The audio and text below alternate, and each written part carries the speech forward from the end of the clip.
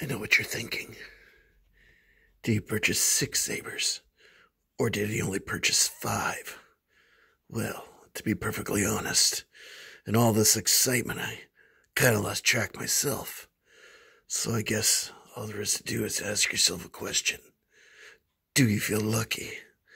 Well, do you, punk? Yep, that's the end of the video. Again, I've got my kitty. Friend of mine, he calls him Darth Kitty, but his name is Inky. So he is officially Darth Inky. There, I said it. That just happened. I have before you, this is a Ultrasabers Azure Mantis. And I bought this saber used off of eBay. And I will preface the video by saying that the speaker on this thing is knackered. It has issues. It works okay. But it obviously has flaws and needs to be replaced. So I've been kind of procrastinating on doing this video.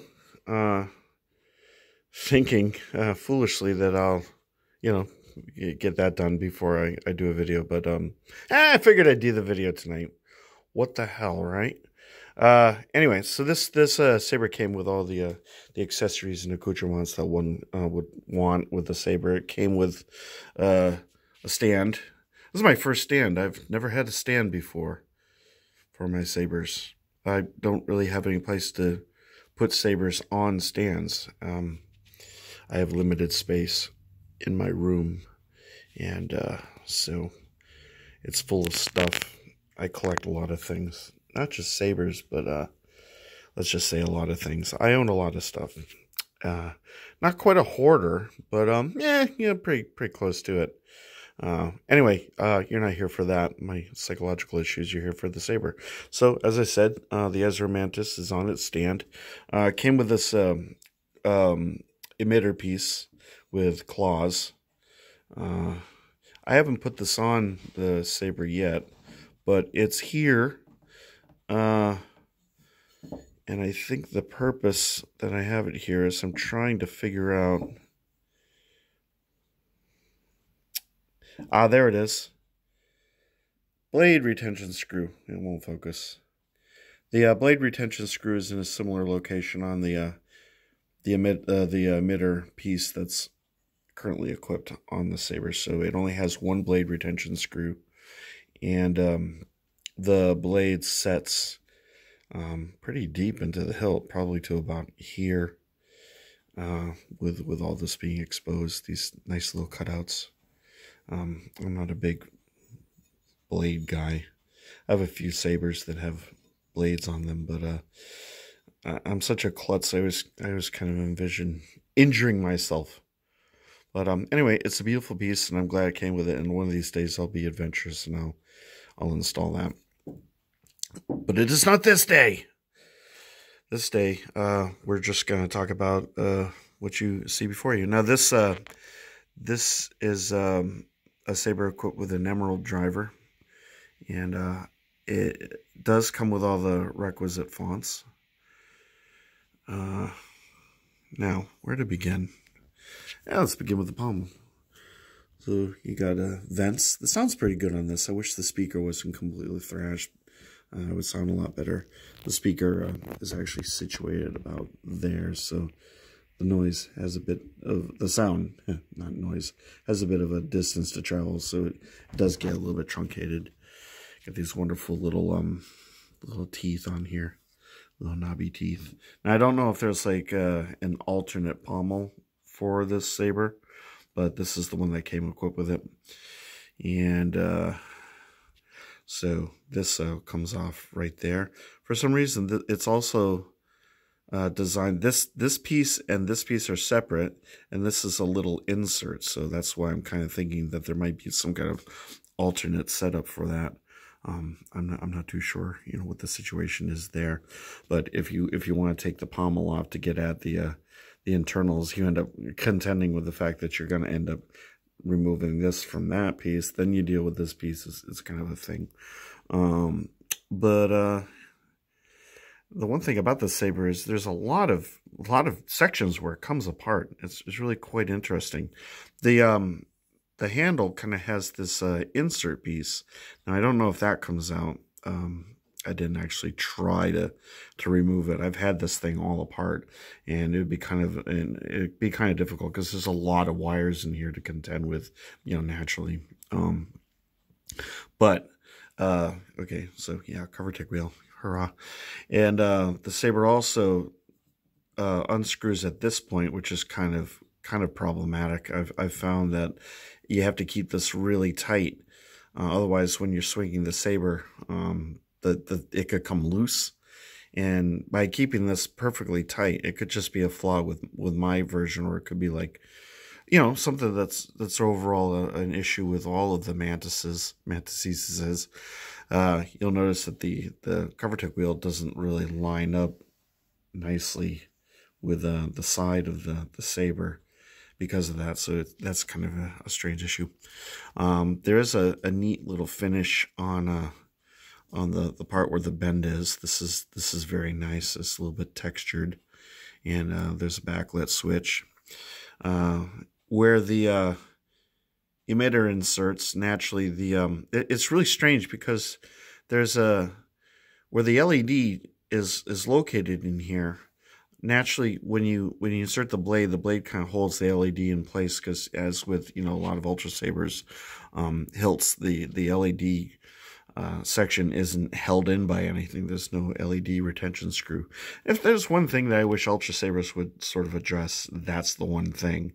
I can deal with all the other you know, issues that the saber has, but that's the one thing I kind of wish that they would learn to deal with. Anyway, so this section detaches from this section. Everything just unscrews, and this unit can be removed. I've seen videos where people complain about the sharpness of this, and it is very sharp. The way I have it located with this arrow kind of lined up with the switch, I find kind of puts it in a position where your hand kind of ends up, if it touches anything, it's usually these sides where it's not too sharp. I mean, the little chevrons do kind of continue off the sides, so that's something to be cognizant of. But you don't really handle the saber much beyond this point. Your hand usually will rest about there, so it's not too unsafe. And then of course you've got your emitter with these little cutouts which simulate windows. So let's take it off the stand so I can kind of really show you things. Because it's a curved emitter, it doesn't really rest easily. I've had this out, and I think I had it involved in videos previously, but that's a difficult thing to deal with. So actually I think I'm just going to do the visual tour now, just to get it over and done with. So they do have a lot of these you know, electroplated parts, which really adds to the aesthetic appeal of this saber.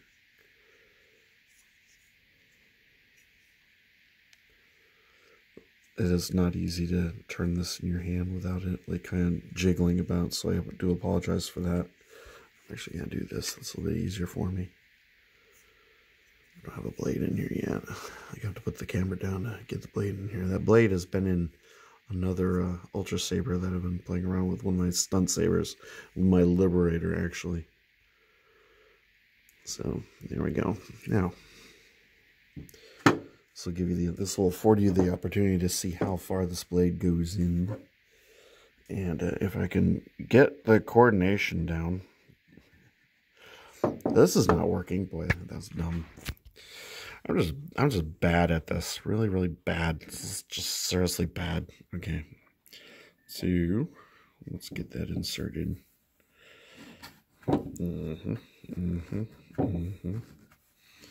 There's actually little holes here where you can actually see the blade in there, because, you know, they have windows for that too.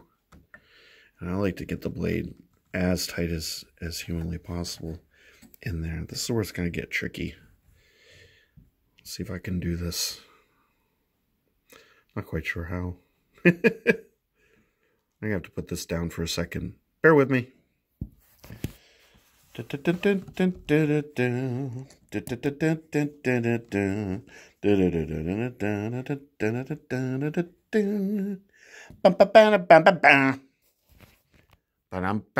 Here, I'm back. Bump.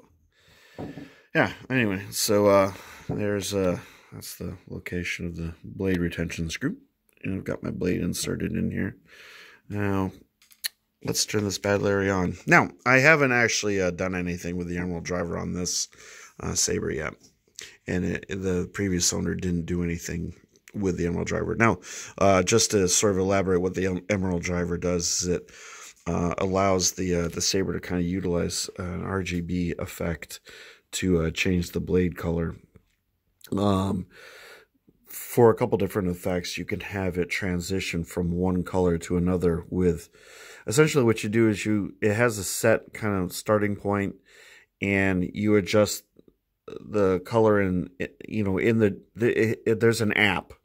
I wouldn't even really call it. It's an application that you install on your computer, and when you connect when you remove the chassis, there's two drivers in there. There's one for fonts, and then there's one for the emerald driver. So you connect it to the emerald driver, and I think it allows you to basically adjust everything, and it'll immediately kind of show you where the colors are set.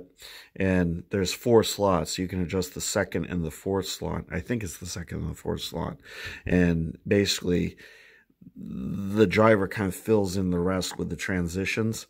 So you just kind of you adjust a slider, which has RGB values, and you can kind of customize it to whatever color you want, have a transition from one to another. Now, currently, this is just set to a single color, which is an Arctic blue, and that's my favorite color anyway, so I'm just going to leave it at that. But what you can do is you can actually adjust the timing of it so it'll transition from one color to another, and you can see the transitions, or you can kind of decrease the time of the transitions through milliseconds, and it'll kind of look like a bit of a flicker effect. So that's actually quite nice. And then you can adjust the flash on clash color. They kind of work in concert and affect one another, as far as I know. And currently, as I said, this one is set to, and you can kind of hear the speakers sort of thrashed. But I've got my Arctic blue, and of course you got your flash on clash. That's really loud. Sorry about that. No mean. All right, let's try this.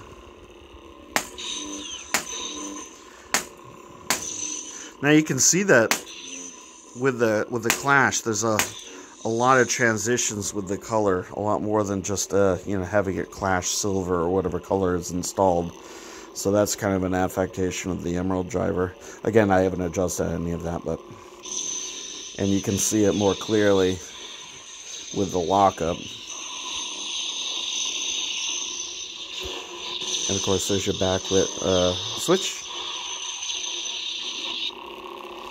And when you're wielding,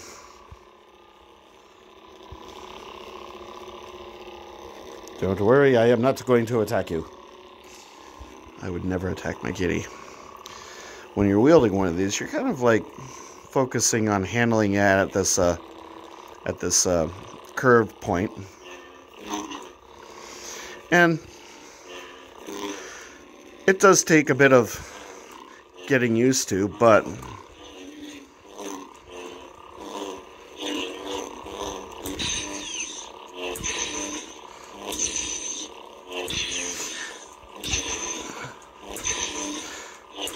that's another thing the emerald driver gives you, is a stab, which is really nice.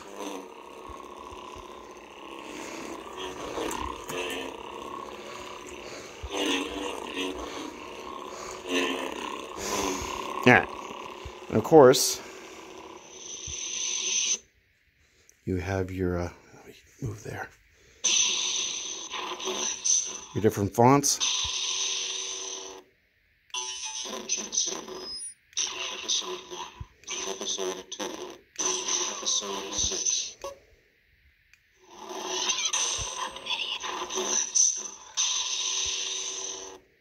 Fortune Saber. Confirm.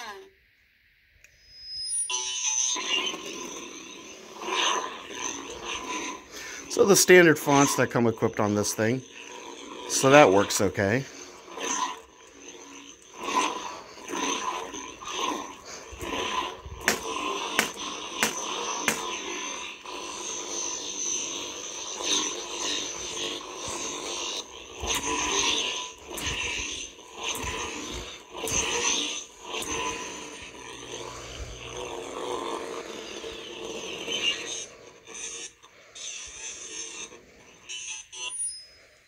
I love that font. It's so deliciously weird.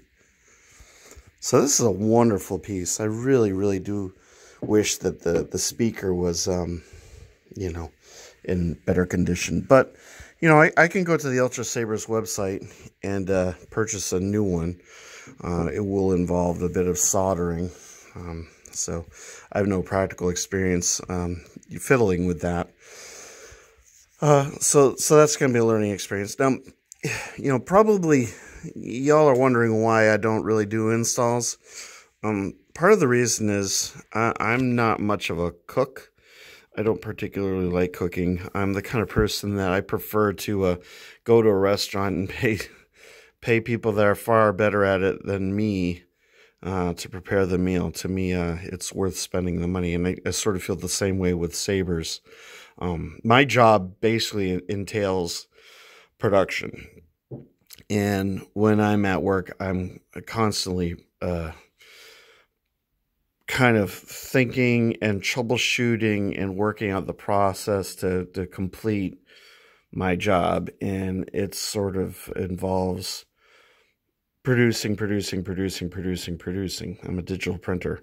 So, you know, when I get out of work, the last thing I really want to do most of the time is deal with the nuance of producing more things. So I guess that's like a psychological issue on my part, but it kind of carries over to my life, and I would rather pay someone to do an install. But at the same time, I do enjoy getting in and rooting around and figuring out how the sabers work from a programming and an electronic standpoint. That's kind of easy for me.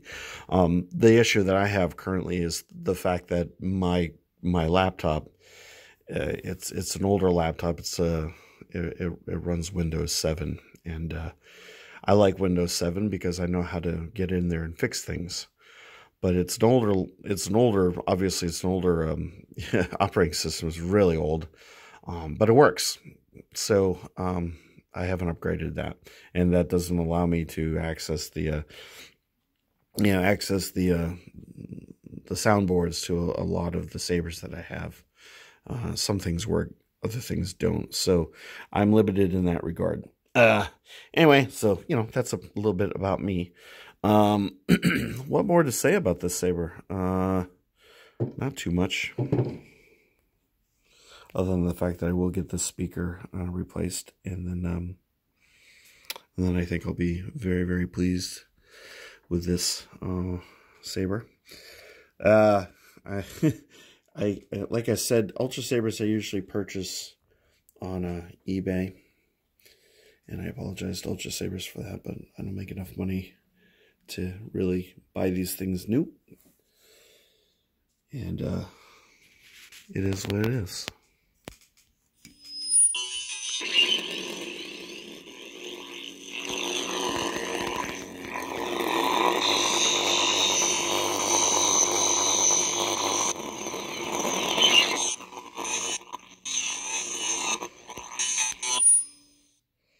Alright, so I guess that pretty much wraps up the video for my Azure Mantis, my Ultrasabers Azure Mantis.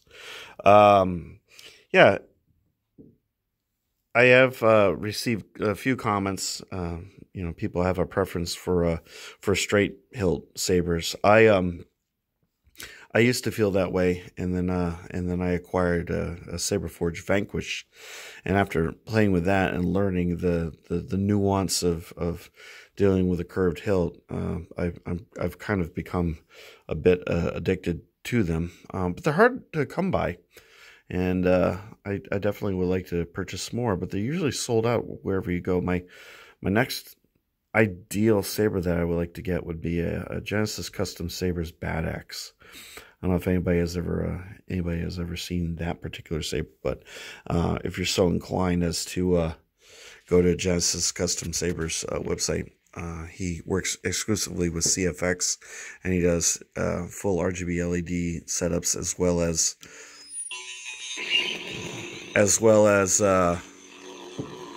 NeoPixel.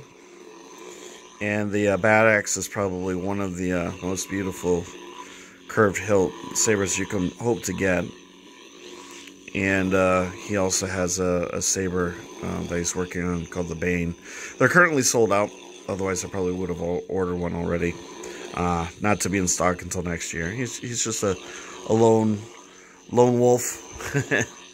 And yeah.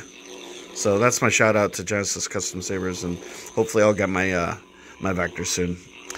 At any rate, yeah, I hope you enjoyed this video, and yeah, Happy New Year, everyone. That's coming up real soon. I'm gonna go out and partay on the town with my best friends, and it should be a wonderful time. And I'll leave you with that wonderful notion. All right, everyone. Have a wonderful week. Happy New Year, and I'll see you very, very shortly. All righty then. Oh, sorry. Bye.